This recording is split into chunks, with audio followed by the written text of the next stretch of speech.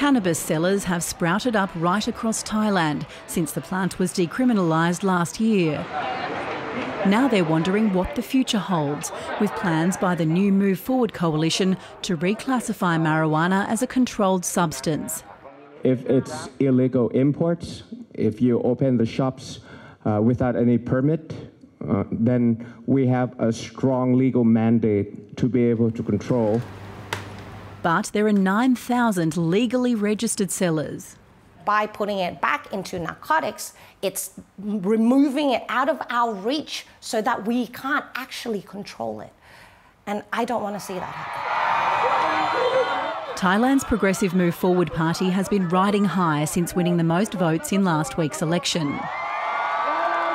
But it's had to form an 8-party coalition to govern, and that's meant making compromises. Cannabis is only one of them.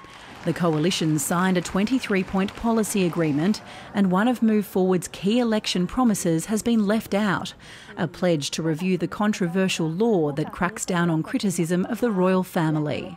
It's clear that the other coalition partners, virtually all of them are against it. Supporters say the party's sold out. Right from the start, they've lost their identity, their direction and their principles. They'll pay a high price.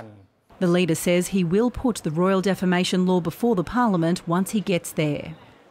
Mr Peter is calling himself Prime Minister-elect, but he still needs to win the support of the military-controlled Senate to be chosen as PM.